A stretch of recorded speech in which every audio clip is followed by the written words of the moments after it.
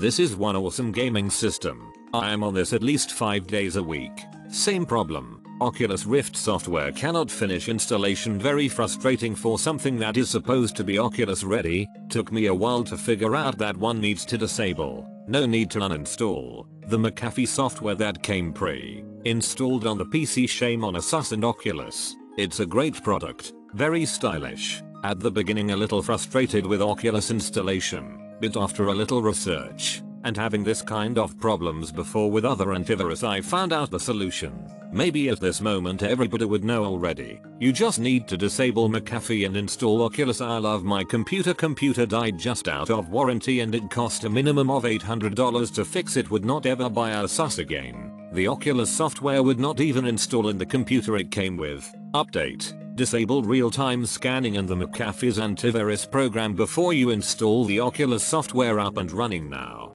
A great system.